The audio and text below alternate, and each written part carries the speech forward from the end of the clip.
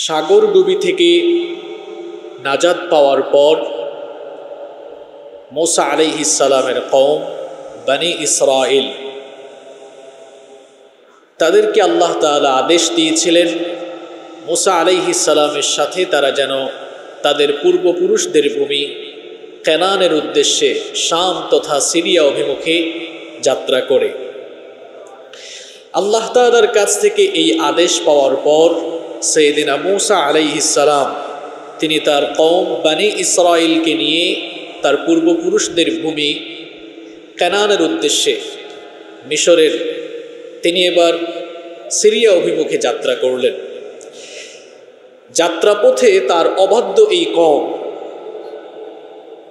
আল্লাহ তাআলার সঙ্গে সীমালঙ্ঘন এবং কীরকম অবাধ্য আচরণ করেছিল বিগত জুমায় কোরআন থেকে তা আপনাদের সামনে তুলে ধরেছিলাম। সিনাই উপত্যকা পেরিয়ে তুর পাহাড়ে পৌঁছা পর্যন্ত মূর্তি পূজার আবদার, বাছুরের পূজা এবং তার শাস্তি, মুসা আলাইহিস সালামের তাওরাত কিতাব লাভ, আল্লাহর সঙ্গে কথা বলা এবং তাওরাত কিতাব লাভ করার পরে বনে ইসরাইলের তা মানতে অস্বীকার এবং তুর পাহাড় উঠিয়ে ভয় প্রদর্শন, আল্লাহ তাআলাকে সচক্ষে দেখার জিদ এবং তার ভয়াবহ যে গজব তাদের উপরে নেমে এসেছিল, ভয়াবহ পরিণাম, সেগুলো গত জুমায় আমি আপনাদের সামনে তুলে ধরেছিলাম। সাগর ডুবি থেকে নাজাত পাওয়ার পর মুসা আলাইহিস সালামের কওম একের পর এক আল্লাহ তাআলার সঙ্গে তারা অবাধ্যতায় লিপ্ত হল। মুসা আলাইহিস সালামকে আল্লাহ তাআলা আদেশ করলেন তিনি যেন তার কওম বনি ইসরাইলকে নিয়ে সিরিয়া অভিমুখে যাত্রা করেন। আল্লাহ তাআলার কাছ থেকে এই নির্দেশ পাওয়ার পর সাইয়েদিনা মুসা আলাইহিস সালাম তিনি তার কওম বনি ইসরাইলকে নিয়ে সিরিয়া অভিমুখে এবার যাত্রা করলেন। মুসা আলাইহিস সালাম তিনি তার কওম বনি ইসরাইলকে নিয়ে যখন সিরিয়া অভিমুখে যাত্রা করলেন, রওনা হওয়ার প্রাক্কালে তিনি তার কওম বনি ইসরাইলকে আল্লাহ প্রদত্ত নিয়ামতের কথা স্মরণ করিয়ে বনি ইসরাইলকে তিনি উত্তম কিছু নসিহত করেছিলেন যেন তারা এর পরবর্তীতে আবারও আল্লাহর সঙ্গে অবাধ্যতায় লিপ্ত না হয়। মুসা আলাইহিস সালাম তার কওমকে তখন উত্তম কিছু নসিহত করে বলেছিলেন। কোরআনুল কারীমের 5 নম্বর সূরা সূরাতুল মাইদা এর 20 নম্বর আয়াত থেকে বর্ণিত হয়েছে, ওয়াইদ ক্বালা মূসা লিকওমিহি ইয়া কওমি যকুরু নি'মাতাল্লাহি আলাইকুম ইয জা'আলা ফীকুম আমবিয়া ওয়া জা'আলাকুম মুলুকান ওয়া আতাকুম মা লাম আহাদাম মিনাল আলামিন। আল্লাহ তাআলা বলছেন, আর স্মরণ করো যখন মূসা তার কওমকে বলেছিল, হে আমার কওম, হে আমার সম্প্রদায়, তোমাদের উপরে আল্লাহ প্রদত্ত নিয়ামতের কথা তোমরা স্মরণ করো। ইদ জাআলা ফীকুম আমবিয়া, তিনি তোমাদের মধ্য থেকে নবী বানিয়েছেন। ওয়া জাআলাকুম মুলুকা, এবং তোমাদেরকে তিনি রাজ্যের অধিপতি বানিয়েছেন। ওয়া আতাকুম মা লাম ইউতি আহাদাম মিনাল আলামিন, আর তোমাদেরকে আল্লাহ তাআলা এমন কিছু দান করেছেন যা সৃষ্টির কাউকে আল্লাহ দান করেন নাই। সুবহানাল্লাহ। আল্লাহ তাআলা মুসা নবীকে আদেশ দিলেন, সাগর ডুবি থেকে নাজাত পাওয়ার পর মুসা আলাইহিস সালামকে আল্লাহ আদেশ দিলেন তুমি তোমার কওম এই বনি ইসরাইলকে নিয়ে সিরিয়ার উদ্দেশ্যে যাত্রা করো। এখন মুসা আলাইহিস সালামের কওমের একটি জাতিগত স্বভাব ছিল যে তারা আল্লাহর কাছ থেকে নিয়ামত পায় আর নাশুকরি করে, নিয়ামত পায় আল্লাহর সাথে অবাধ্যতায় লিপ্ত হয়। তো মুসা আলাইহিস সালাম রওনা হওয়ার প্রাক্কালে তাদের উপরে আল্লাহ প্রদত্ত 3টি বিশেষ নিয়ামতের কথা তাদেরকে স্মরণ করিয়ে দিলেন যেন এই বেপরোয়া স্বভাব তাদের কাছ থেকে রিমুভ হয়। কয়টি নিয়ামতের কথা? 3টি। 1 নম্বর নিয়ামতের কথা তাদেরকে স্মরণ করিয়ে দিলেন, ইদ জাআলা ফীকুম আমবিয়া, আল্লাহ তাআলা তোমাদের মধ্য থেকে নবী বানিয়েছেন। অর্থাৎ আল্লাহ তাআলা তোমাদের মধ্য থেকে এই বনি ইসরাইল কওম থেকে অসংখ্য নবী বানিয়েছেন। এক কথায় যদি আমি আপনাদেরকে বোঝাতে চাই যে বনি ইসরাইলে আল্লাহ কত নবী দিয়েছেন, ইয়াকুব আলাইহিস সালামের পর থেকে ঈসা আলাইহিস সালাম পর্যন্ত পৃথিবীতে হাজার হাজার নবী এসেছেন। সব নবী ছিলেন বনি ইসরাইলের নবী। চিন্তা করেছেন এই বনি ইসরাইলে কত হাজার নবী এসেছে? আল্লাহু আকবার। বনি ইসরাইল কারা? বনি ইসরাইলে কত নবী এসেছেন এটা বুঝতে হলে আগে আপনাকে জানতে হবে বনি ইসরাইল কারা। ইব্রাহিম আলাইহিস সালাম নাম জানেন তো আপনারা? তিনি আমাদের মুসলিম মিল্লাতের জাতির পিতা। ইব্রাহিম আলাইহিস সালামের একাধিক স্ত্রী ছিল। তার দুইজন স্ত্রীর গর্ভ থেকে দুটি বংশধারা এই পৃথিবীতে সুখ্যাতি লাভ করেছে। ইব্রাহিম আলাইহিস সালামের স্ত্রী হাজেরা, তার গর্ভ থেকে জন্ম নিয়েছেন ইসমাঈল আলাইহিস সালাম। ইসমাঈল আলাইহিস সালামের এই বংশেই এসেছেন সর্বশেষ নবী মুহাম্মদুর রাসূলুল্লাহ সাল্লাল্লাহু আলাইহি ওয়াসাল্লাম। ইসমাঈলি বংশেই এসেছেন মুহাম্মদ সাল্লাল্লাহু আলাইহি ওয়াসাল্লাম। এখানে আপনাদেরকে জেনে রাখতে হবে এই ইসমাঈলি বংশে ইসমাঈল আলাইহিস সালামের পরে আমাদের নবীর আগ পর্যন্ত এই বংশে আর কোনো নবীর আগমন হয় নাই। কিন্তু ইব্রাহিম আলাইহিস সালামের অন্য স্ত্রী সারা, তার গর্ভ থেকে জন্ম নিয়েছিলেন ইসহাক আলাইহিস সালাম। নাম শুনেছেন তো আপনারা? এই ইসহাক আলাইহিস সালামের ছেলে ছিলেন ইয়াকুব আলাইহিস সালাম, যার আরেকটি নাম ছিল ইসরাইল। ইসরাইল মানে হচ্ছে আল্লাহর বান্দা। তো এই ইয়াকুব আলাইহিস সালামের 12টি পুত্র সন্তান ছিল। কয়টি পুত্র সন্তান? ইয়াকুব আলাইহিস সালামের এই 12টি পুত্র সন্তান থেকে এই যে বংশধারা নেমে এসেছে এদেরকে বলা হয় বানু ইসরাইল, অর্থাৎ ইসরাইলি বংশের সন্তানগণ। ইসহাক আলাইহিস সালামের পরে, ইয়াকুব আলাইহিস সালামের পরে তার এই 12টি ছেলে, তার এই 12টি সন্তানদের বংশধারা থেকেই পৃথিবীতে এর পরবর্তী সমস্ত নবীদের আগমন হয়েছে। অর্থাৎ ইয়াকুব আলাইহিস সালামের এই সন্তানদের যে বংশধারা, এইখানেই নবীগণের আগমন হয়েছে সবচেয়ে বেশি। এমনকি ঈসা আলাইহিস সালামের আগ পর্যন্ত পৃথিবীতে যত নবী এসেছেন সবাই ছিলেন বনি ইসরাইলের নবী। আল্লাহু আকবার। এখানে মুসা আলাইহিস সালাম বনি ইসরাইলের উপরে আল্লাহর নেয়ামতের কথাগুলো স্মরণ করিয়ে দিচ্ছেন। এক নম্বরে বলছেন, তোমরা আল্লাহর নেয়ামতের কথাগুলো স্মরণ করো। আল্লাহ তো তোমাদের মধ্যেই নবুয়ত দিয়েছেন, অর্থাৎ তোমাদের মধ্যেই দুনিয়ার সবচাইতে বেশি নবী বানিয়েছেন। সুবহানাল্লাহ। এটা ছিল বনি ইসরাইলের উপরে আল্লাহর একটি বিশেষ নেয়ামত। 2 নম্বর নেয়ামতের কথা মুসা আলাইহিস সালাম স্মরণ করিয়ে দিলেন, ওয়াজআলাকুম মুলুকা। শুধু যে তোমাদেরকে নবী বানিয়েছেন তাই নয়, আল্লাহ তাআলা তোমাদেরকে রাষ্ট্র ক্ষমতা, রাজ্যের ক্ষমতা, রাষ্ট্র ক্ষমতাও দিয়েছেন। সুবহানাল্লাহ।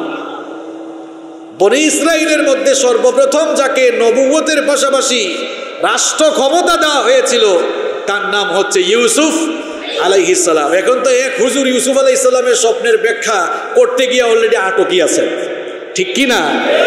তো কোরআন থেকে কি ইউসুফ নবীর কাহিনী বলা এটা কি অপরাধ নাকি?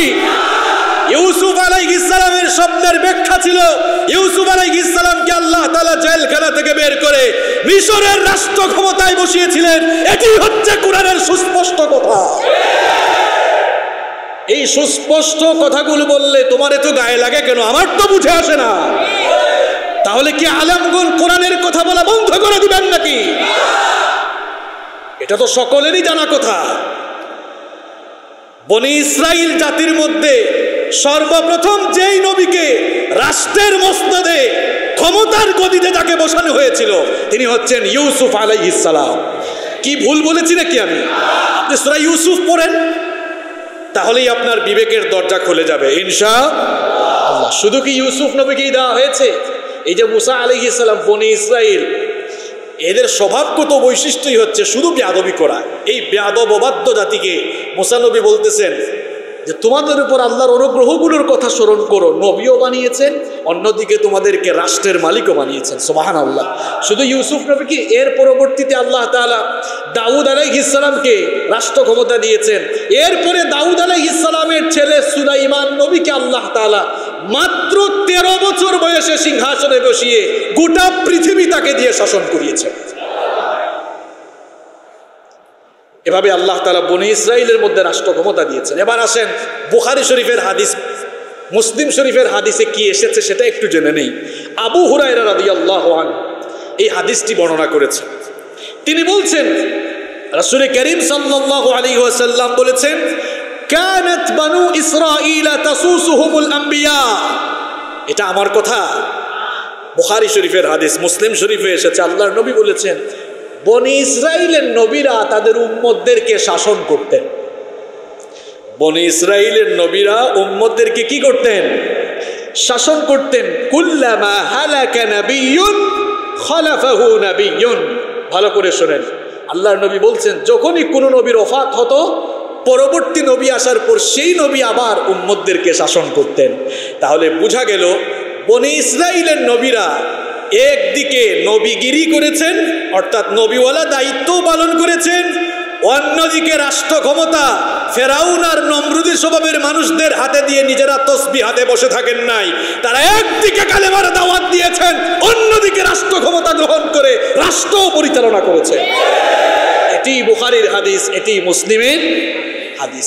এখন মুসলমান নামধারী, মুসলমান বেশভূষা ধারণকারী কিছু মানুষের পয়দা হয়েছে। এরা কথা বলার সময় মুখে লাগাম দেয় না, বলে ধর্মকর্ম এক জিনিস আর শাসন ক্ষমতা, রাষ্ট্র ক্ষমতা আরেক জিনিস। কিরকম জাহেল চিন্তা করেন। এই হাদিসগুলো তুমি তো কখনো পড়ো নাই। হাদিস পড়বা দূরের কথা, আউযুবিল্লাহ বিসমিল্লাহ বললেই ভুল হবে হাজার হাজার। তো তুমি আর হাদিস পড়বা কখন? তুমি কি হাদিস জানো না? আল্লাহর নবী বলেছেন, বনি ইসরাইলের নবীরা নবীগিরিও করেছেন আর রাষ্ট্রের ক্ষমতা মনে হয় চোর ডাকাতদের হাতে দিয়েছেন। কথা কন না কেন? মুহাম্মাদুর রাসূলুল্লাহ সাল্লাল্লাহু আলাইহি ওয়াসাল্লাম তিনি খালি নবীগিরি করছেন আর মদিনার রাষ্ট্র আরেকজনের হাতে দিয়েছেন, বাবা তুমি চালাও। কথা বলেন না কেন? তো মদিনার রাষ্ট্র যিনি চালিয়েছেন তিনি কে? কথা বলেন না কেন? তিনি কে? 10 বছর মদিনার রাষ্ট্র চালিয়েছেন, মসজিদে নববীতে আবার তিনি ইমামতিও করেছেন। এটাই হচ্ছে নববী আদর্শ। যেদিন থেকে মুসলিম মিল্লাতের উলামায়ে কেরাম এবং যেদিন থেকে মুসলিম উম্মাহ নববীর এই আদর্শ ভুলে গিয়েছে, অর্থাৎ যেদিন থেকে মুসলিম উম্মাহ রাষ্ট্র ক্ষমতা তাগুতের হাতে দিয়ে তারা শুধু মসজিদ দিয়ে ব্যস্ত হয়ে পড়েছে, সেদিন থেকেই মুসলমানদের অধঃপতন পৃথিবীতে শুরু হয়েছে। এই হচ্ছে বাস্তবতা। নবীজি রাষ্ট্রের ক্ষমতা, রাষ্ট্র পরিচালনা করেছেন, অন্যদিকে মসজিদে আবার ইমামতির দায়িত্ব পালন করেছেন। এটি ইসলাম, এটি হচ্ছে আল্লাহর ইসলাম। আর আপনি যে বলেন ধর্মকর্ম আলাদা আর রাষ্ট্র ব্যবস্থা আলাদা, এটা আল্লাহর ইসলাম নয়, এটা তাগুতের ইসলাম, এটা শয়তানের বানানো ইসলাম। আল্লাহর ইসলাম হচ্ছে এটা। আল্লাহ তাআলা বনি ইসরাইলের নবীদেরকে নবুয়ত দিয়েছেন, তাদের হাতে রাষ্ট্র ক্ষমতাও দিয়েছেন। এমনকি আমার নবীকেও আল্লাহ তাআলা তাকে দিয়ে আল্লাহর নবুয়তি দায়িত্ব পরিচালনা করেছেন, অন্যদিকে নবুয়তি দায়িত্বের পাশাপাশি রাষ্ট্রও আল্লাহ তাআলা পরিচালনা করিয়েছেন। রাষ্ট্র পরিচালনা এটা ছিল নবুয়তের একটা পার্ট, এটা ছিল নবুয়তি দায়িত্বেরই একটা অংশ। তো যারা বলে ধর্ম আর রাষ্ট্র ব্যবস্থা আলাদা, তাহলে সুলাইমান নবী, কতজন নবীর নাম বলতেছি খেয়াল করেন, সুলাইমান নবী, দাউদ নবী, এরপরে আপনার ইউসুফ নবী, তারা যে রাষ্ট্র চালালেন, তারা কি তাদের বাপ দাদার আইন দিয়ে চালাইছেন? কথা বলছেন না কেন? তো কার আইন দিয়ে চালিয়েছেন? যদি তারা শুধু তসবিহ টিপাটিপি নিয়ে ব্যস্ত থাকতেন, তাহলে তো ফেরাউনের সাথে মুসা নবীর এত সংঘাত হতো না। যদি তসবিহ জপার মধ্যে তারা ব্যস্ত থাকতেন, নমরুদের সাথে ইব্রাহিম আলাইহিস সালামের এত দ্বন্দ্ব হতো না। আমার নবী যদি বলতেন আবু জাহেলকে, চাচা আপনি সব কিছু চালান, অসুবিধা নাই, আমি আছি আমার কাবাগর নিয়ে, আবু জাহেল বলতো ভাতিজা বুকে আসো, কাবাগরের ইমামতি খতিবগিরি তোমারে দিলাম, ফেসিলিটিসও যা আছে সব দিব, তুমি তো আমার কথাই মেনে নিয়েছো। সংঘাত হলো কেন? সংঘাত হলো তখন আল্লাহর নবী যখন বললেন, চাচা তোমার মতো সব চলবে না, জমিনটা কার? এই জমিনটা চলবে কার মতো? আবু জাহেল কয় দেখছো অবস্থা। এরপরেই তো সংঘাত শুরু হয়ে গেল। কথাগুলো কেন বললাম? এই যে আল্লাহ তাআলা মুসা আলাইহিস সালামকে দিয়ে তার কওমকে বলাচ্ছেন যে তুমি তোমার কওমকে বলো, তোমাদের উপরে আল্লাহর অনুগ্রহের কথা স্মরণ করো, তোমাদেরকে আল্লাহ নবুয়ত দিয়েছে, অন্যদিকে তোমাদেরকে রাষ্ট্র ক্ষমতাও দিয়েছেন। 3 নম্বর নিয়ামতের কথা মুসা আলাইহিস সালাম তার জাতিকে বলছেন, ওয়া আতাকুম মা লাম ইউতি আহাদাম মিনাল আলামিন, এবং তোমাদেরকে এমন কিছু বিশেষ নিয়ামত দিয়েছেন যা জগতের কাউকে আল্লাহ দেন নাই। সুবহানাল্লাহ।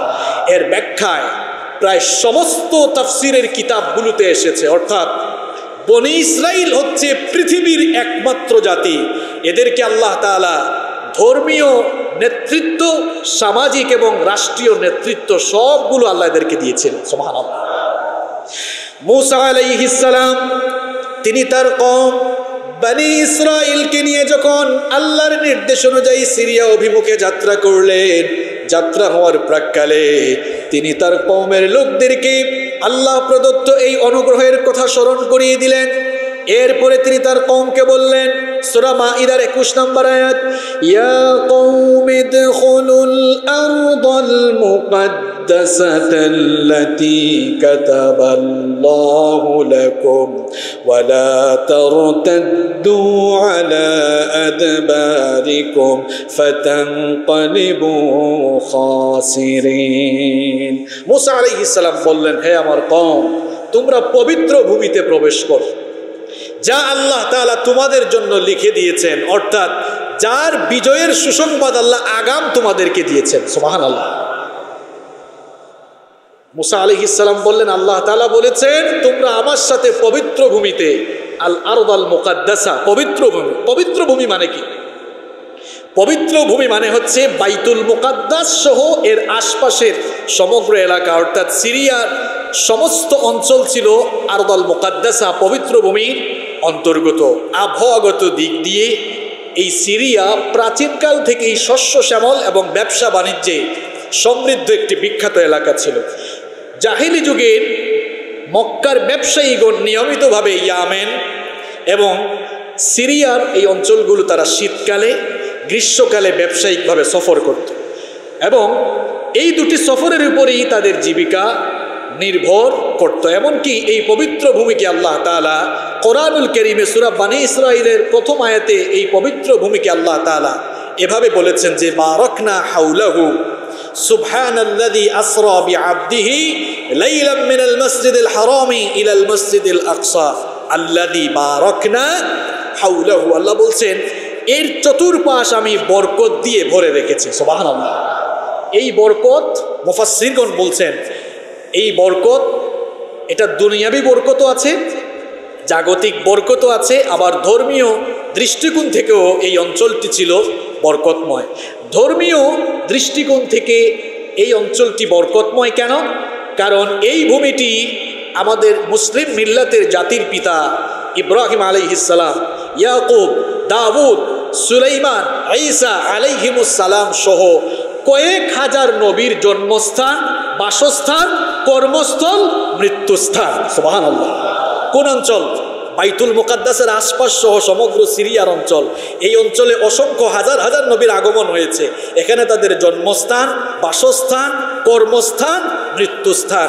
এই জন্য ধর্মীয় দৃষ্টিকোণ থেকে এই অঞ্চলটি অত্যন্ত বরকতময়। আবার দুনিয়াবি দৃষ্টিকোণ থেকেও এই অঞ্চল অত্যন্ত বরকতময়, কারণ এই অঞ্চলেই রয়েছে অসংখ্য ঝর্ণা, বহমান নদ নদী, অসংখ্য ফল ফসলের বাগিচা সমূহ। এই জন্য একটি হাদিসেও এসেছে, নবীজি বলেছেন দাজ্জালের আগমন যখন হবে, দাজ্জাল সমগ্র পৃথিবীতে বিচরণ করলেও 4টি মসজিদের কাছেও ঘেঁষতে পারবে না। কয়টি মসজিদের কাছে? 1 নম্বর বাইতুল্লাহ, আল্লাহর ঘর। 2 নম্বর হচ্ছে মসজিদে নববী, 3 নম্বর বাইতুল মুকাদ্দাস, আর 4 নম্বর মসজিদে তুর। এই 4টি মসজিদের আশেপাশেও দাজ্জাল যেতে পারবে না। তো মুসা আলাইহিস সালামকে আল্লাহ তাআলা আদেশ দিলেন, তুমি তোমার কওমকে নিয়ে এই পবিত্র ভূমিতে প্রবেশ করো। তখন সিরিয়া অঞ্চল শাসন করত আমালেকা সম্প্রদায়। কোন সম্প্রদায়? কথা বলেন। আমালেকা সম্প্রদায়। এটা তো ক্লাস, আপনারা এগুলো জেনে যান। আজকের আলোচনা খুবই গুরুত্বপূর্ণ এবং সমসাময়িক। আল্লাহ তাআলা বললেন মুসা আলাইহিস সালামকে, তোমার কওম নিয়ে পবিত্র ভূমি অর্থাৎ সিরিয়ায় প্রবেশ করো। আর তখন সিরিয়া শাসন করত কারা?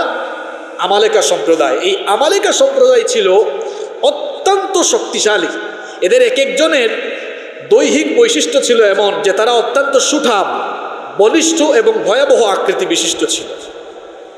আল্লাহ তাআলা মুসা আলাইহিস সালামকে আদেশ দিলেন, এই শক্তিশালী জাতির বিরুদ্ধে যুদ্ধ করে, জিহাদ করে এই সিরিয়া অঞ্চল তুমি তোমার কওম নিয়ে আল্লাহর রাস্তায় জিহাদ করে, যুদ্ধ করে দখল করে নাও। এখন তার এই কওমের লোকেরা, এরা তো জাতিগতভাবে একটু বেপরোয়া স্বভাবে, এরা এমনিতেই ভয় পাবে, এটা জানতেন কে? যেন আল্লাহ তাআলা বললেন, তোমার এই কওমকে জানিয়ে দাও যে এই ভূমি, এখানে জিহাদ হবে, যুদ্ধ হবে, কিন্তু এরা যতই শক্তিশালী হোক এরা বিজয় লাভ করতে পারবে না, বরং তোমার সম্প্রদায়কেই আমি বিজয় দান করব। সুবহানাল্লাহ। দেখেন, আল্লাহ তাআলা আগাম বিজয়ের সুসংবাদ দিয়েছেন। আগাম বিজয়ের সুসংবাদ দেওয়ার পরেও জাতিগত বেপরোয়া স্বভাব বিশিষ্ট হওয়ার কারণে এরা এবার বেয়াদবি আচরণ শুরু করলো। মুসা আলাইহিস সালাম আল্লাহর কাছ থেকে বিজয়ের আগাম সুসংবাদ পেলেন। আল্লাহর কাছ থেকে বিজয়ের আগাম সুসংবাদ পাওয়ার পর তিনি তার কওম বনি ইসরাইলকে নিয়ে এবার মিশর থেকে এবার তিনি সিরিয়া অভিমুখে রওনা দিলেন। জর্দান নদী পার হওয়ার পর জর্দান নদী এবং বাইতুল মুকাদ্দাসের মধ্যবর্তী আরিহা নামক স্থানে মুসা আলাইহিস সালাম শিবির স্থাপনের নির্দেশ দিলেন।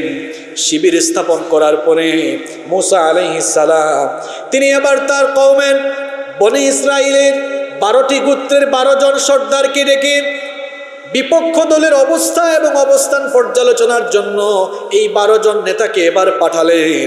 এই 12 জন নেতা যখন এবার বাইতুল মুকাদ্দাসের উপকণ্ঠে উপস্থিত হলো, বিরোধী পক্ষের এক শক্তিশালী লোক, বিশাল আকৃতির, ভয়াবহ শরীর ছিল তার, অত্যন্ত শক্তিশালী ছিল, আউস ইবনে অনুক নামক এক ব্যক্তি এই 12 জনকে এবার বন্দী করলো।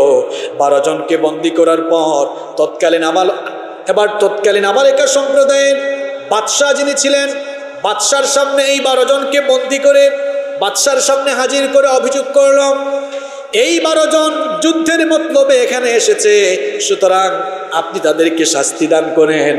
বাদশাহ তখন তার সভাসদের সঙ্গে পরামর্শ করলো, এই 12 জনকে হত্যা করার চাইতে এই 12 জনকে আমরা আমাদের ঐশ্বর্য, আমাদের প্রাচুর্য, আমাদের শক্তিমত্তা জানিয়ে দেই, তাহলে এরা আমাদের শক্তিমত্তা, আমাদের ঐশ্বর্য আর প্রাচুর্যের বর্ণনা গিয়ে তারা তাদের জাতির কাছে দিবে।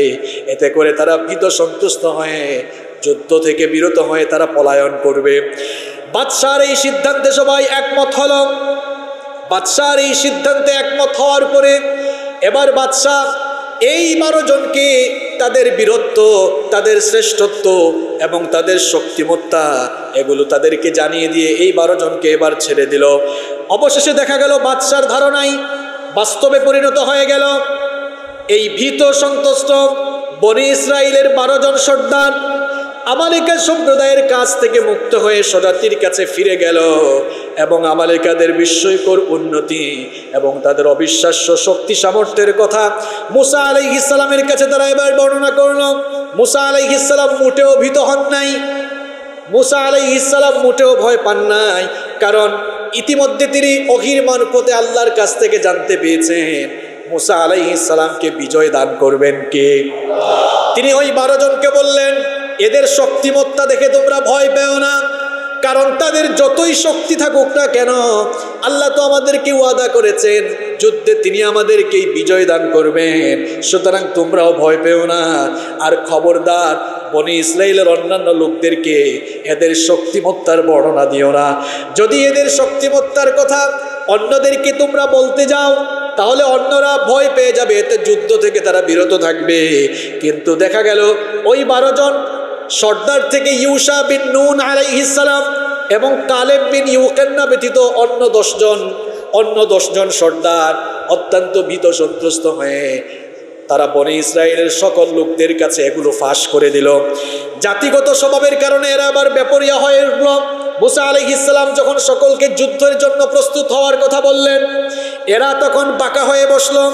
তারা তখন মুসা আলাইহিস সালামকে বলেছিল, ক্বালু ইয়া মুসা ইন্না ফিহা কওমান জাব্বারিন ওয়া ইন্না লান নাদখুলাহা হাত্তা ইয়াখরুজু মিনহা ফাইন ইয়াখরুজু মিনহা ফাইন্না দাখিলুন। তারা বলেছিল, হে মুসা, আমরা তো জানি সেখানে এক প্রতাপশালী সম্প্রদায় রাজত্ব করছে, এদের শক্তি আমাদের চাইতে অনেক বেশি। সুতরাং তারা সেখান থেকে বের হওয়ার আগ পর্যন্ত আমরা তাদের শহরে প্রবেশ করব না। তবে যদি তারা সেখান থেকে বের হয়ে যায় তবেই আমরা সেখানে প্রবেশ করব। অর্থাৎ তাদের ভাবখানা যেন এমন ছিল যে আমরা এই যুদ্ধ করে জিহাদ করে এত কষ্ট করে ওই ভূমি দখল করতে পারবো না। কারণ তাদের ভাবখানা এমন ছিল বা তারা মনে করেছিল ইতিপূর্বে তো মূসার মুআজিজার কারণে আমরা লোহিত সাগর পার হয়ে এসেছি এবং ফেরাউনের ধ্বংসলীলা দেখেছি। সুতরাং আল্লাহ তাআলা তো চাইলে মূসার মুআজিজা দিয়ে এখনো তিনি আমালেকা সম্প্রদায়কে ধ্বংস করে এদেরকে সিরিয়া থেকে বের করে সিরিয়ার রাজত্ব আল্লাহ আমাদেরকে দিতে পারেন। আসলে আল্লাহ পারেন কিনা? আল্লাহ আসলেই পারেন, কিন্তু আল্লাহ তাআলা চেয়েছিলেন না বান্দা চেষ্টা করুক, আল্লাহ তাআলা দখল করতে পারবো না পবিত্র ভূমি বাইতুল মুকাদ্দাস, এটা আমরা যুদ্ধ করে দখল করতে পারবো না। এরা এখান থেকে বের হলে, অর্থাৎ তুমি এদেরকে মুআজিজা দিয়ে বের করে দাও, এরপরে আমরা আরামসে রাজা বাদশার মতো ঢুকবো এবং তাদের সব সম্পদের মালিক হবো। দেখছেন কেমন বাঁকা স্বভাবের লোক এগুলা। এই 12 জন সর্দারের মধ্যে 2 জন ছিল আল্লাহ ভীরু। কয়জন? ওই 2 জন আল্লাহ ভীরু সর্দার এদের কথা শোনার পর বলল, قال رجلان من الذين يخافون أنعم الله عليهم ادخلوا عليهم الباب فإذا دخلتموه فإنكم غالبون وعلى الله فتوكلوا إن كنتم মুমিনিন। 2 জন আল্লাহ ভীরু লোক যাদের উপরে আল্লাহ নিয়ামত দিয়েছিলেন, তারা বলল যে তোমরা এমন বেপরোয়া স্বভাবের লোক হয়ে যেও না, বরং তোমরা মূসা আলাইহিস সালামের কথা শুনে যুদ্ধের প্রস্তুতি গ্রহণ করে শহরের মূল ফটক দিয়ে প্রবেশ করো।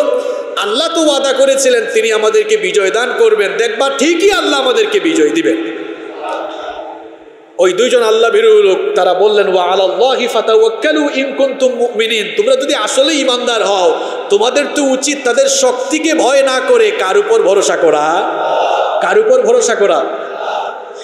এই 2 জন আল্লাহ ভীরু লোকদের কোনো কথা বনি ইসরাইলের এই বাঁকা স্বভাবের লোকদের কর্ণপাত হলো না, বরং এই কথা শোনার পরে তারা আরো বাঁকা হয়ে বসলো। এই কথা শোনার পরে তারা আরো তাচ্ছিল্যের স্বরে মূসা আলাইহিস সালামকে বলতে লাগলো, ক্বালু ইয়া মূসা ইন্না লান নাদখুলাহা আবাদাম মা দামু ফিহা ফাযহাব আনতা ওয়া রাব্বুকা ফাকাতিলা ইন্না হাহুনা কাঈদুন। তারা বলল, হে মূসা, এরা যতক্ষণ এই শহরে থাকবে আমরা কিন্তু ততক্ষণ ওই শহরে ঢুকবো না। তারা বলল, তোমার যদি এতই যুদ্ধ করতে মন চায় ফাযহাব আনতা ওয়া রাব্বুকা, তুমি আর তোমার আল্লাহ গিয়ে এদের সাথে যুদ্ধ করো, ফাকাতিলা ইন্না হাহুনা কাঈদুন, আর আমরা এখানে বসে বসে তোমার আর তোমার আল্লাহর যুদ্ধের লীলাখিলা একটু দেখি। নাউজুবিল্লাহ পড়বেন না? কেমন জাতি চিন্তা করছে। মূসা আলাইহিস সালামের সাথে তারা গেল, যুদ্ধের জন্য রওনা করলো। আল্লাহ আগাম বিজয়ের সুসংবাদ দিয়েছেন যে তোমরা যুদ্ধটা করো, বিজয় দিবেন কে? আগাম বিজয়ের সুসংবাদও পেয়েছে, যা তোমরাই বিজয়ী হবা, এতে কোনো সন্দেহ না। এরপরেও তারা ওই কাফেরদের শক্তিমত্তা দেখে ভয় পেয়ে গেল। শক্তিমত্তা দেখে ভয় পেয়ে বলল, মূসা এদের সাথে কিন্তু আমরা যুদ্ধ করব না, তুমি আর তোমার আল্লাহ গিয়ে এদের বিরুদ্ধে যুদ্ধ করো, আর আমরা এখানে বসে বসে এই যুদ্ধটা দেখি। কেমন বেপরোয়া, কেমন বাঁকা স্বভাবের লোক চিন্তা করেছেন। মূসা আলাইহিস সালাম তার কওমের এমন বেয়াদবির কারণে কষ্ট পেলেন। মূসা আলাইহিস সালাম তখন আল্লাহর কাছে ফরিয়াদ করে বললেন, ক্বালা রাব্বি ইন্নী লা আমলিকু ইল্লা নাফসি ওয়া আখি ফাফরুক বাইনানা ওয়া বাইনাল কওমিল ফাসিকিন। মূসা আলাইহিস সালাম বললেন, হে আমার রব, আমার আর আমার ভাই ছাড়া অন্য কারো উপরে তো আমার কোনো অধিকার নেই, সুতরাং আমি তোমার নির্দেশ মেনেই তো এদেরকে যুদ্ধের জন্য নিয়ে আসলাম। তারা যেহেতু বেয়াদবি করলো, আল্লাহ এই ফাসিক সম্প্রদায় আর আমার ভাইদের মধ্যে একটা উত্তম ফয়সালা আপনি করে দিন। আল্লাহ তাআলা তখন এদের বেয়াদবির কারণে শাস্তি নির্ধারণ করে দিলেন রব্বুল আলামিন। মূসা আলাইহিস সালামকে জানিয়ে দিলেন, قال فإنها محرمة عليهم 40 سنة يتيهون في الأرض فلا تأس على القوم الفاسقين। আল্লাহ তাআলা বললেন, হে আমার নবী মূসা, যেই পবিত্র ভূমির আগাম বিজয়ের সুসংবাদ আমি এদেরকে দিয়েছিলাম, আমার রাস্তায় জিহাদ করতে নারাজ হওয়ার কারণে এবং তোমার সঙ্গে বেয়াদবির কারণে আমি এদেরকে এই ভূমির বিজয় আর দান করব না, বরং 40 বছর ওই ভূমিতে তারা ঢুকতেই পারবে না। 40 বছর ওই ভূমিতে ঢুকা তাদের জন্য আমি নিষিদ্ধ করে দিলাম। এবং তোমার সঙ্গে বেয়াদবির কারণে আর আমার সঙ্গে সীমালঙ্ঘনার অবাধ্যতার কারণে তোমার এই বেয়াদব, তোমার এই অবাধ্য বনু ইসরাইল জাতিকে আমি অদৃশ্য এক কারাগারের মধ্যে, উন্মুক্ত কারাগারে 40 বছর পর্যন্ত বন্দী রাখবো। আল্লাহু আকবার। কত বছর? এই 40 বছর তিহ নামক প্রান্তরে মুসা আলাইহিস সালামের এই উম্মতকে আল্লাহ তাআলা বন্দী করে রেখেছেন, যেখানে দৃশ্যমান কোনো কারাফটক ছিল না, দৃশ্যমান কারাগারের দেয়াল ছিল না, কারারক্ষী ছিল না, হাতে পায়ে কোনো শিকলও ছিল না। অর্থাৎ আল্লাহ তাআলা এই তিহ প্রান্তরে একটি অদৃশ্য দেয়াল দিয়ে এদেরকে 40 বছর এখানে আটকে রাখলেন, এমন গজব দিলেন। এখন তারা এই 40 বছর এই তিহ নামক প্রান্তরে মরুভূমির তপ্ত বালুর মধ্যে, এই মরুভূমিতে তারা এমন উদ্ভ্রান্ত হয়ে তারা বন্দী থাকলো। প্রত্যেক দিন সকালবেলা তারা মিশরের উদ্দেশ্যে হাঁটা শুরু করত, পথ চলা শুরু করত। কিন্তু দেখা যেত সূর্যাস্তের সময় যখন আসতো, যেখান থেকে তারা সকালবেলা হাঁটা শুরু করেছিল, আবার সারাদিন হাঁটতে হাঁটতে আবার ওই জায়গায় এসেছে। এই গজবটা এসেছে কার পক্ষ থেকে? 40 বছর আল্লাহ এদেরকে তিহ প্রান্তরে কি করে রাখলেন?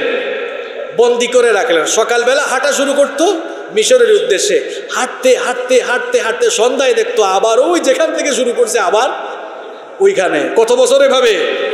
কথা বলেন, কত বছর? আচ্ছা বলেন তো দেখি, কোন অপরাধের কারণে এরা এই বন্দী দশায় পড়লো? হ্যাঁ, শুধু কি অবাধ্য? কোন আদেশ তারা অমান্য করেছিল? আল্লাহর রাস্তায় জিহাদ, আল্লাহর রাস্তায়। এমনকি শুধু জিহাদ না, আল্লাহ বলেও দিয়েছেন যে তোমাদেরকে বিজয় দেব, বিজয়ের আগাম সুসংবাদ পেয়েও এমন অবাধ্য হলো। গজব নেমে আসলো, 40 বছরের বন্দী দশা এবার চলে আসলো। এই যে 40 বছরের বন্দী দশায় তারা পড়লো, এই 40 বছরের বন্দী দশায় পড়েও আল্লাহ এদের উপর কিন্তু নিয়ামত, আল্লাহ এদের উপরে এরপরেও কিছু অনুগ্রহ করেছেন, একেবারে ধ্বংস করে দেন নাই।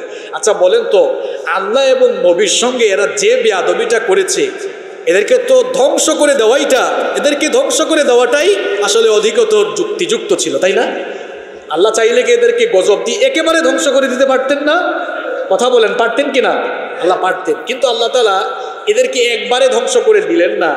এই কারণে যে আল্লাহ তাদেরকে আরো টেস্ট করতে চাইলেন, এই বনে ইসরাইল জাতিকে আল্লাহ আরো পরীক্ষা করতে চাইলেন এবং বিশ্ববাসীর জন্য একটা এক্সাম্পল, একটা উদাহরণ, দৃষ্টান্ত আল্লাহ রাখতে চাইলেন যে এত নেয়ামত পাওয়ার পরেও এই জাতি নিজেদের অবাধ্যতা এবং হটকারিতার ফলে কিভাবে আল্লাহর গজবে লিপ্ত হয়েছিল, এটা যেন পৃথিবীবাসীর জন্য একটা দৃষ্টান্ত থাকে।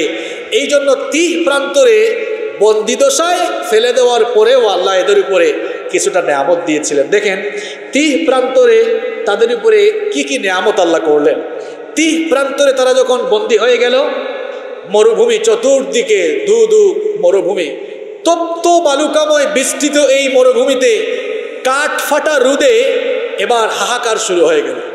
মুসা আলাইহিস সালাম দেখলেন তার অবাধ্য এই কওম বনে ইসরাইলের লোকেরা কাঠ ফাটা তপ্ত মরুভূমির এই বালুকাময় রোদে এরা হাহাকার আর্তনাদ শুরু করেছে। মুসা আলাইহিস সালাম তখন আল্লাহ তাআলার কাছে দোয়া করলেন, আল্লাহ আমার এই কওম বেয়াদব হইল, এদের প্রতি তো আমার অন্তরে করুণা জাগে, এরা তো গরমে শেষ হয়ে যাচ্ছে, এখানে তো কোনো ছায়াও নাই, আল্লাহ তোমার পক্ষ থেকে তুমি ছায়া দান করো। সুবহানাল্লাহ। দেখেন এত বেয়াদবির পরেও মুসা নবী যখন দোয়া করলেন, মুসা নবীর দোয়া কবুল করেছেন কে? সূরা বাকারার 57 নম্বর আয়াতে এসেছে, আল্লাহ তাআলা বললেন ওয়াজাল্লালনা আলাইকুমুল গামাম, বনি ইসরাইল জাতি স্মরণ করো, এত বেয়াদবির পরেও তোমাদের নবী যখন ছায়া প্রার্থনা করলেন, আমি তখন শামিয়ানার মতো মেঘখণ্ড দ্বারা তোমাদেরকে শান্তিময় ছায়া দান করেছি। এত বেয়াদবির পরেও এই তপ্ত বালুকাময় মরুভূমিতে তাদেরকে ছায়া দিলেন কে? শুধু তাই না, দেখা গেল এই তপ্ত বালুকাময় বিশাল মরুভূমিতে তারা আটকা পড়েছে।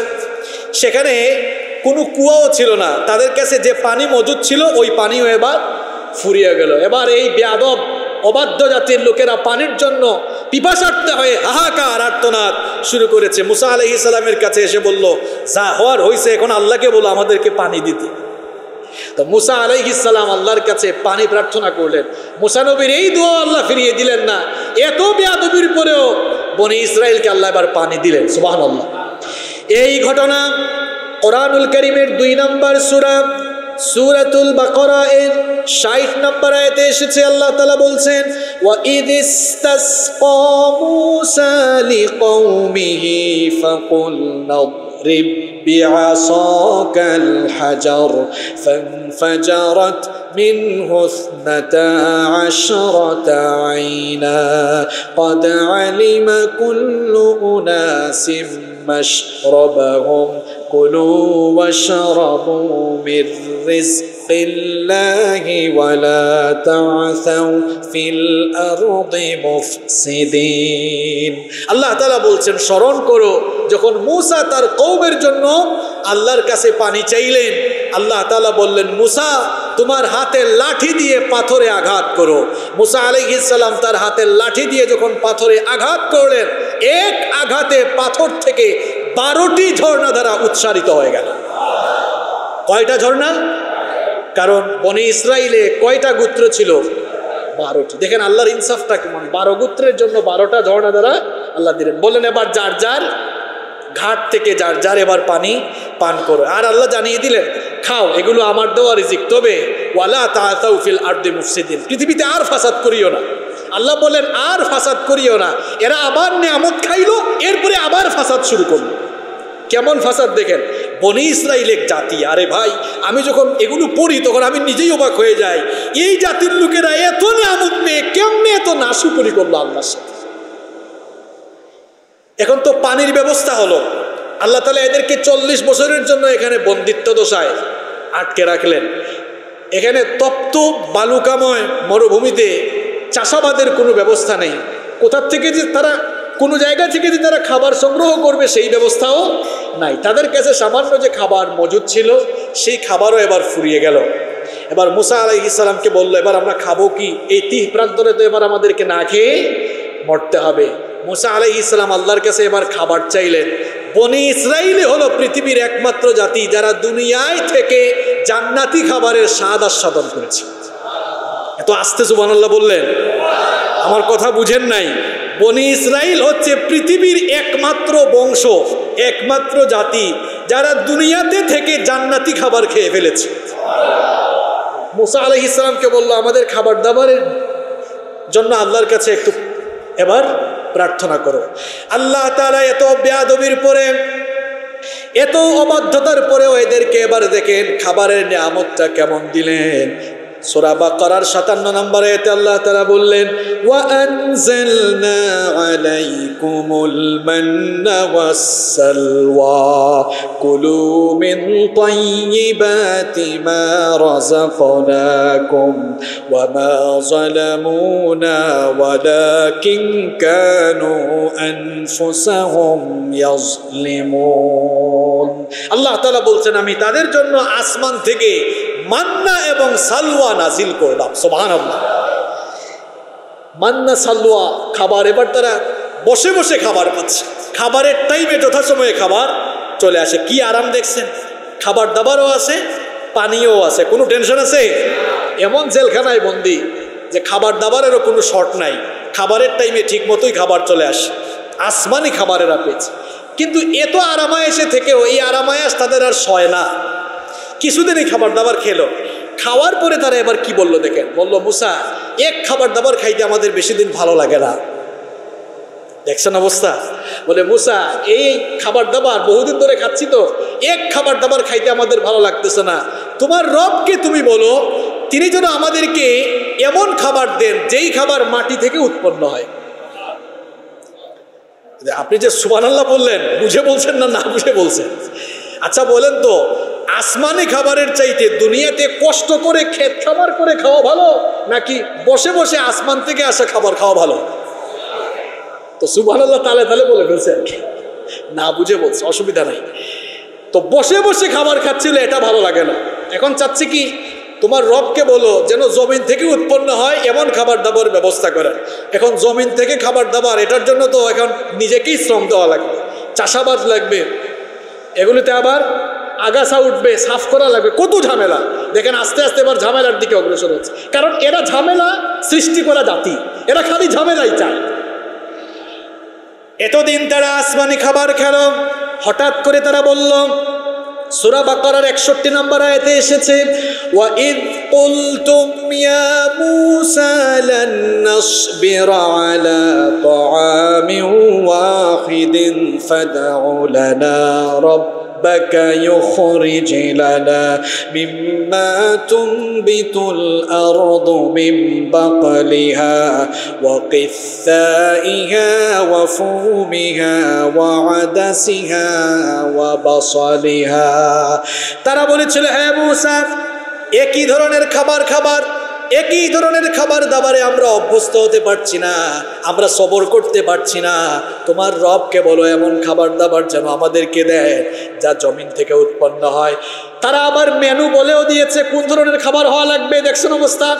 তারা বলতেছে এমন খাবার হওয়া লাগবে, শাক সবজি তরি তরকারি, কাকুর, গম, রসুন, ডাল, পেঁয়াজ, এই ধরনের খাবার যেন জমিন থেকে উৎপন্ন হয় এমন ব্যবস্থা করার জন্য তোমার রবের কাছে বলো।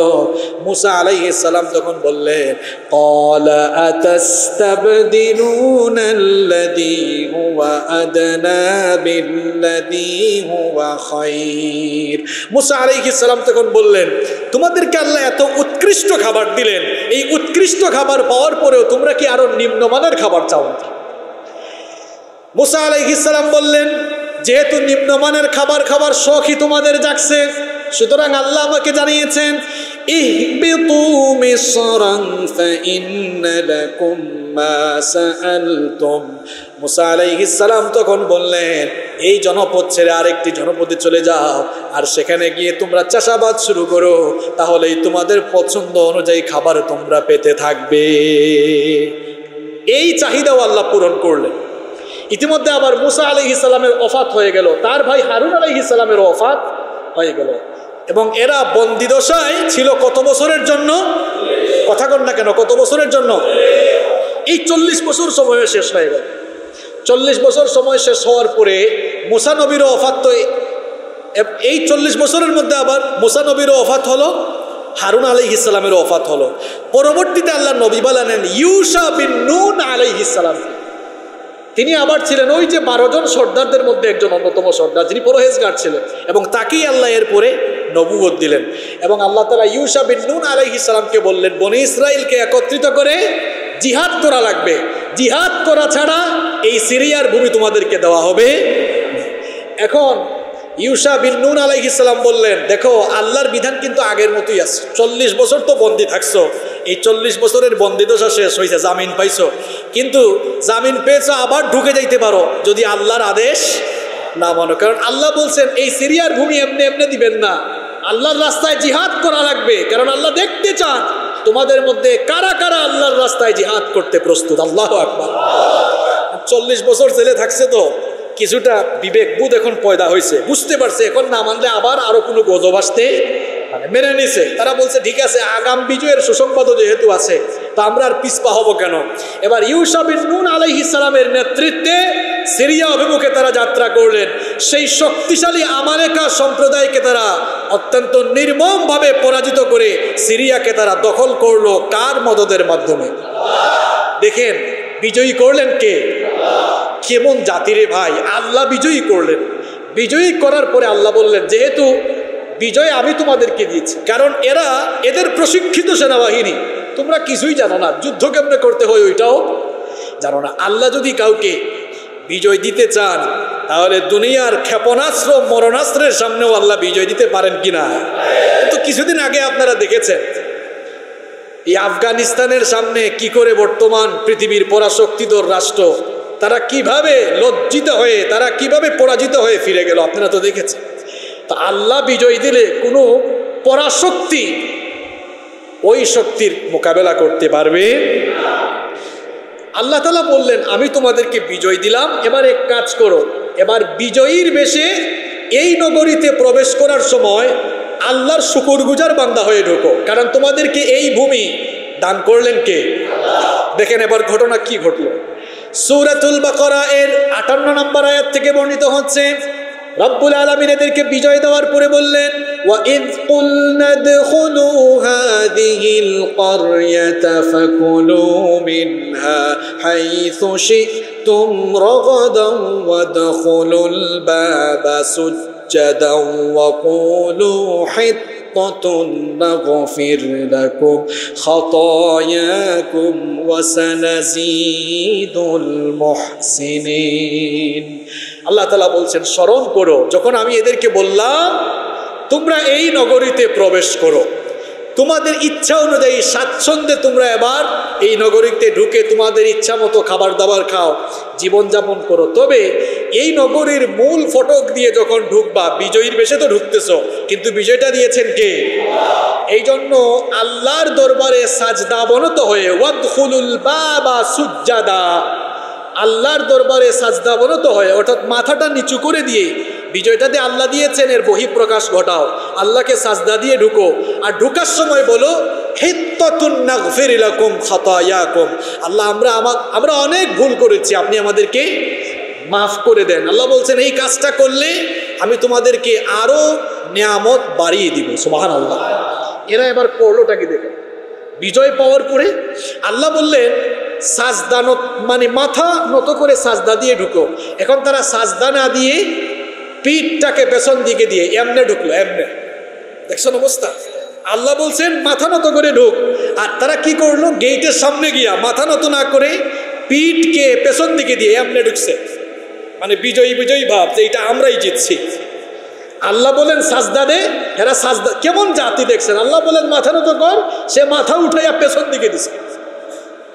এরপরে আল্লাহ বললেন 2 নম্বর কাজ করার জন্য ঢুকার সময় বলো হিত্তাতুন নাগফির লাকুম, আল্লাহ বলছেন বলো হিত্তা, আর তারা বলছে হিন্তা।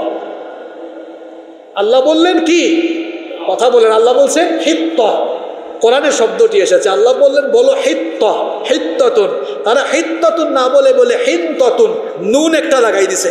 এখন হিত্তাতুন নাগফির লাকুম মানে হচ্ছে আল্লাহ আমাদেরকে মাফ করো, আর হিন্তাতুন মানে হলো গমের দানা, গমের দানা। মানে এরা যে আল্লাহ পূজারি না পেট পূজারি, তাদের এই মিছিলের স্লোগান শুনেই বোঝা গেছে। মানে যে শহরে ঢুকতেছে এখানে তো নিয়ামত আর নিয়ামত। আল্লাহ বলতেছেন যে হিত্তাতুন নাগফির লাকুম, আল্লাহ আমাদেরকে মাফ করে দাও, এই কথা বলে ঢুকো। আর তারা ঢুকার সময় পিঠকে পেছন দিকে দিয়া বিজয়ীর বেশে ঢুকে মিছিল দিচ্ছে হিন্তাতুন হিন্তাতুন, গমের দানা, গমের দানা। নাউযু বিল্লাহি মিন। আল্লাহ তাআলা বলছেন ফাবাদদালাল্লাযীনা যালামু কওলান গায়রাল্লাযী ক্বিলা লাহুম ফাআনজালনা আলাল্লাযীনা যালামু রিজজাম মিনাস সামাই বিমা কানু ইয়াফসুকুন। আল্লাহ তাআলা বললেন এই জালেম সম্প্রদায় আমার দেওয়া শব্দকে পরিবর্তন করে ফেললো। বললাম সাজদা দাও, সাজদা দিল না। বললাম বলো হিত্তাতুন, বললো হিন্তাতুন। আমার দেওয়া শব্দকে পরিবর্তন করলো। এখন এদেরকে এই ভূমির বিজয় দিয়েছেন কে? বিজয় দেওয়ার পরেও যখন আল্লাহর অবাধ্য হলো, আল্লাহ বলছেন ফাআনজালনা আলাল্লাযীনা যালামু রিজজাম মিনাস সামা, আসমান থেকে তাদের উপর গজব পাঠালাম। মুফাসসিরিনে কেরাম বলেছেন সেই গজব ছিল প্লেগ নামক মহামারী। এই এমন এক মহামারী আল্লাহ পাঠালেন, হাজার হাজার মানুষ তাদের এই মহামারীতে মারা গিয়েছিল। আল্লাহু আকবার। এই যে ঘটনাগুলো আপনাদেরকে শোনালাম, সময় যেহেতু শেষের দিকে, এবার 2-4টা শিক্ষা বলি, এরপরে শেষ করি। আজকের এই ঘটনা থেকে আমি 5টা শিক্ষা সংক্ষেপে বলছি। কয়টা শিক্ষা? 5টা। এটা আমাদের শেষ করতে আরো 1 জুমা লাগবে। এরা কত অবাধ্য, এদের অবাধ্যতার পুরোটা শুনতে হলে আগামী জুমা পর্যন্ত অপেক্ষা করা লাগবে। এই যে আজকে কিন্তু একটা ঘটনা বলেছি। কোন ঘটনা? সাগরডুবি থেকে নাজাত পাওয়ার পর আল্লাহ মুসা আলাইহিস সালামকে বললেন, তোমার কওমকে নিয়ে সিরিয়ায় যাও, জিহাদ করে এই সিরিয়া ভূমি দখল করো, টেনশন করো না, আমি বিজয় তোমাদেরকেই দিব। সুবহানাল্লাহ। এখন এদের শক্তিমত্তা দেখে ভয় পেয়ে গেল, তারা বলল না আমরা এখানে ঢুকতে পারবো না, আল্লাহ যদি আমাদেরকে একেবারে এনে দেয়, ধরো তোমাদেরকে দিছি, তাইলে আমরা যাবো, নইলে যাবো না। কি অবস্থা যে আল্লাহ দিবে তারপরে তারা গ্রহণ করবে। তাদের এই বেয়াদবির কারণে তারা কত বছরের বন্দিত্ব দশা গ্রহণ করলো?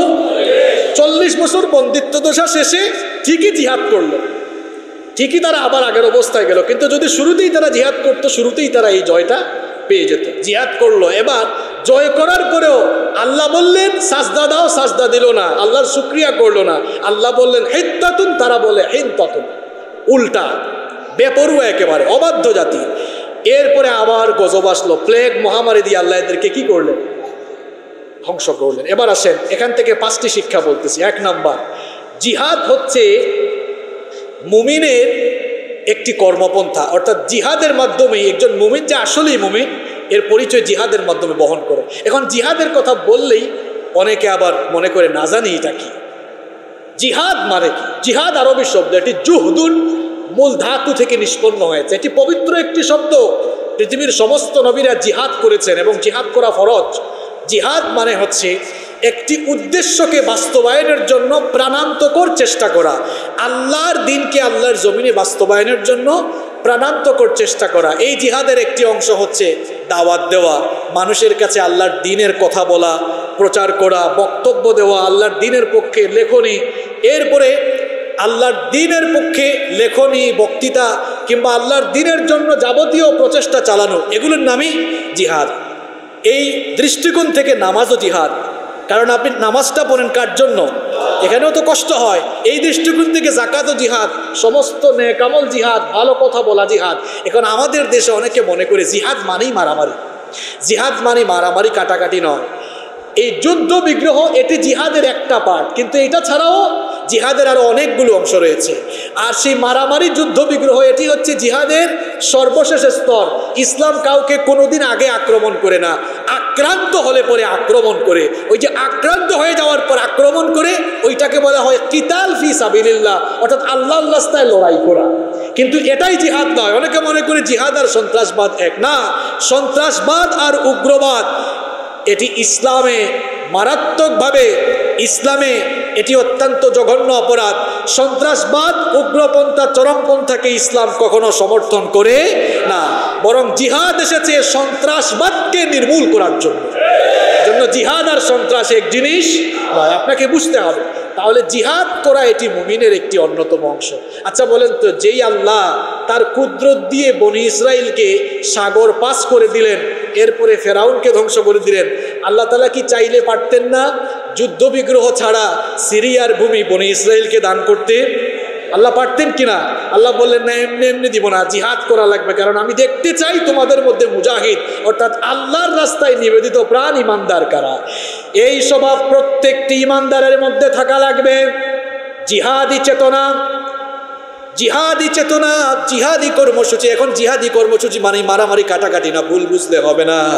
জিহাদ মানে হচ্ছে আল্লাহর দ্বীন জীবনে মেনে চলা, আল্লাহর দ্বীনের জন্য কাজ করা। এই কর্মসূচি যার জীবনে থাকবে না, সেই ইমানদারও হতে পারবে না, জান্নাতেও যেতে পারবে। এটা আমার কথা না, আল্লাহর কথা। আমি তো সূরা নাম্বার, আয়াত নাম্বার বলছি, বাড়িতে গিয়ে মিলাবেন।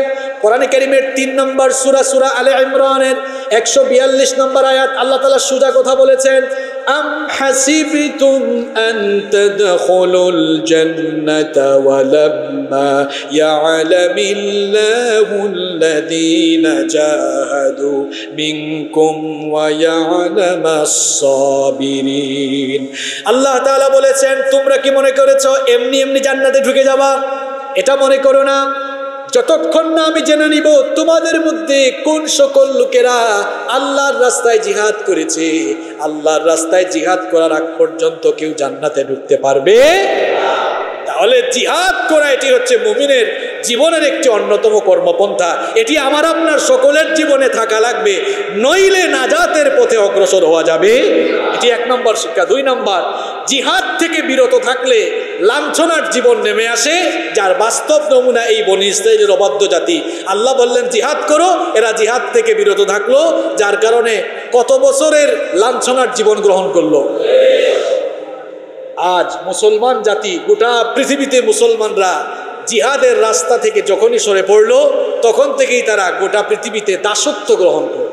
যেই মুসলমানরা পৃথিবীকে নেতৃত্ব দিয়েছিল, যেদিন থেকে তারা জিহাদ ভুলে গিয়ে যেদিন থেকে তারা নফসের গুলামি শুরু করেছে, সেদিন থেকেই মুসলমানদের অধঃপতন পৃথিবীতে শুরু হয়েছে। নাম্বার 3, আজকের আলোচনা থেকে 3 নম্বর শিক্ষা হলো, জিহাদের মাধ্যমেই ইসলামের বিজয় আসে। আল্লাহ এমনি এমনি বিজয় দিবেন না। আমরা মনে করি যে আমরা আমাদের কাজ করে যাই বিজয় আসবে না। বিজয় আসতে হলে আল্লাহর রাস্তায়, আল্লাহর দেওয়া নির্দেশনা মোতাবেক নবীদের তরিকা, নবীদের ফর্মুলা অনুযায়ী জিহাদ করতে হবে। যেভাবে জিহাদের মাধ্যমে বনী ইসরাইলরা বিজয় পেয়েছিল, ঠিক তেমনিভাবে জিহাদ করা ছাড়া বিজয় আসবে। 4 নম্বর হচ্ছে, যারা আল্লাহর রাস্তায় জিহাদ করবে, এদেরকে সাহায্য করা কার দায়িত্ব? আল্লাহর দায়িত্ব। সুতরাং আল্লাহর রাস্তায় যারা জিহাদ করবে, এদের বিজয় আসবেই আসবে, এতে কোনো সন্দেহ নাই। নাম্বার 5 নম্বর হচ্ছে, আল্লাহর কাছ থেকে অনুগ্রহ পাওয়ার পর আপনি জিহাদও করলেন, এরপরে আল্লাহ আপনাকে নেয়ামত দিলেন, ক্ষমতা দিলেন। এই ক্ষমতা পাওয়ার পরে আবার বনী ইসরাইল হয়ে গেলে, বনী ইসরাইলরা কি করছিল মনে আছে তো? আবার ক্ষমতা পেয়ে বনী ইসরাইল হয়ে গেলে, আবার আল্লাহর প্রতি অবাধ্যতা শুরু করলে গজব দিয়ে দিতে পারেন কে? সুতরাং ক্ষমতার চেয়ারে বসে বনী ইসরাইল হয়ে গেলে চলবে না। এখন তো দুনিয়ার বহু জায়গায় শাসকরা বনী ইসরাইল হয়ে গেছে, আছে না নাই? বনী ইসরাইল মানে কি? সে ক্ষমতা পাইয়া ওই বনী ইসরাইলটা মনে করছে সব তো আমাদের, ফটক দিয়া ঢুকছে, কেমনে দেখছেন, এমনি ঢুকছে, মনে করছে সব পেয়ে গেছে। তো এই বনী ইসরাইল স্বভাবের অনেক শাসক দুনিয়ায় আছে, এরা ক্ষমতা পাইলে মনে করে সারা জীবনই ক্ষমতা থাকবে, এই জন্য যা মন চায় তাই করে আল্লাহর দিনপন্থী মানুষদের উপরে জুলুম নির্যাতন চালায়। এই জন্য আলেম উলামাদের উপরে নির্যাতন চালায়, এই জন্য কোরআনের কর্মীদের উপরে নির্যাতন চালায়। কখন যে কোন গজব আসবে এটা একজন ছাড়া কেউ জানে না। জানেন কে? আচ্ছা বলেন তো, বনী ইসরাইলের এরা ফটক দিয়ে ঢুকার সময় তারা কি ভেবেছিল যে কিছুক্ষণ পরেই মহামারী আসতেছে? কথা বলেন না কেন? তারা তো বিজয়ীর ভেসে ঢুকছিল। আল্লাহ বলতেছেন অবাধ্য হওয়ার কারণে এরপরে কিছুক্ষণ পরেই মহামারী নেমে আসলো, হাজার হাজার মানুষ মারা গিয়েছিল। আমরাও যদি বনী ইসরাইল হয়ে গিয়ে বনী ইসরাইলি আচরণ শুরু করি, আমার তো ভয় হয় আল্লাহ তাআলা কখন যে কোন গজব পাঠাবেন, গজবে গজবে সব কিছু ধ্বংস হয়ে যাবে। এজন্য আল্লাহ আমাদেরকে বুঝার তৌফিক দান করেন। আলেম ওলামারা অত্যন্ত নির্যাতিত। আমরা বলবো আলেম ওলামাদের উপরে এই নির্যাতন বন্ধ করা হোক। মুফতি কাজী ইব্রাহিম, তিনি একজন বিখ্যাত হাদিস বিশারদ। মুফতি কাজী ইব্রাহিম সাহেবকে এই দেশের সকল মানুষই প্রায় চিনে। তিনি জগৎ বিখ্যাত একজন আলেম। সারা পৃথিবীতে তার হাজার হাজার ছাত্র রয়েছে। তার ছাত্ররা পৃথিবীর নামকরা বিশ্ববিদ্যালয়ে পড়ছে, শিক্ষকতা করছে। আমি তাকে খুব কাছ থেকে দেখেছি, ওনার সঙ্গে আমার অনেকবার দেখা হয়েছে। উনি একটা নাম নয়, একটা প্রতিষ্ঠানের নাম। একজন ব্যক্তির গবেষণায় ভুলও হতে পারে, সঠিক হতে পারে, কিন্তু একজন ব্যক্তি মুজতাহিদ, যিনি গবেষণা করলে তার গবেষণা ঠিক থাকলে তিনি সওয়াব পাবেন, ভুল হলে তার কোনো গুনাহ হবে। গবেষণা বিষয়, তিনি গবেষণা করে তার কোনো বক্তব্যে ভুল থাকলে সেটা নিয়ে আলোচনা হতে পারে, কিন্তু একজন বয়োবৃদ্ধ আলেমের হাতে হাত করা দেখার পরে এটা দল মত নির্বিশেষে আমি দেখেছি সকল মানুষের অন্তর কেঁদেছে। আর সবচেয়ে খারাপ লেগেছে, আমরা দেখেছি অনেক দাগি আসামি, এদেরকে আদালতে যেমনে তুলা হয় দেখছেন তো আপনারা, হাত করা নাই। আর আলেমদের হাতে হাত করা রশি, এগুলো দেখলে আসলে সত্যি দুঃখ লাগে। কোনো মানুষ যদি অপরাধ করে তাহলে রাষ্ট্রীয় আইনে অবশ্যই তার বিচার হবে, আদালতে তার বিচার হবে, কিন্তু তিনি রাষ্ট্রের বৈধ নাগরিক হলে জামিন পাওয়ার অধিকারও তার রয়েছে। সুতরাং আমরা বলবো কাজী ইব্রাহিম সাহেবকে জামিনে মুক্ত করে দেওয়া হোক। তিনি কোনো অপরাধ করে থাকলে, তার বিরুদ্ধে কোনো অভিযোগ থাকলে দেশের আদালত তার বিচার করবে, কিন্তু জামিন পাওয়া তো তার একটি অধিকার, দেশের একজন বৈধ নাগরিক হিসেবে তার অধিকার। আমরা মুফতি কাজী ইব্রাহিম সাহেব সহ দেশের সমস্ত ওলামায়ে কেরামকে মুক্তি দেওয়ার জন্য আমরা দাবি জানাচ্ছি। আল্লাহ তাআলা সঠিক সমঝ দান করুন। আমরা আজকের আলোচনার অপূর্ণাঙ্গ আলোচনা আগামী জুমা থেকে শুরু করব ইনশাআল্লাহ।